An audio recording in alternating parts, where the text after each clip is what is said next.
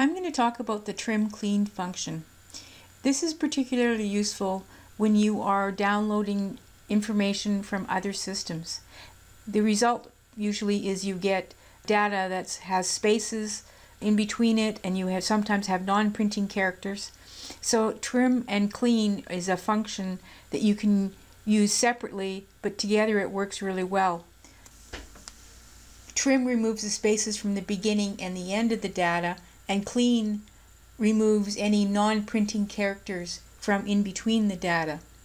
So together, what we'll do is we have 3 lines here that have spaces that we don't particularly want. And so what we're going to do is we're going to go in the cell next to our first line of data, and we're going to go equals,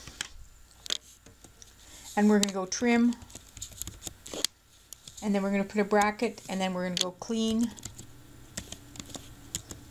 and then we're going to put a bracket, and then we're going to select the cell that has our data in it, and then we're going to put 2 closing brackets on it and press enter.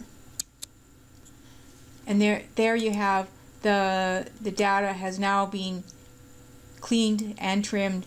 There's no unnecessary spaces before it, and there's no non-printing characters within it. So that's how you do trim and clean. Please subscribe.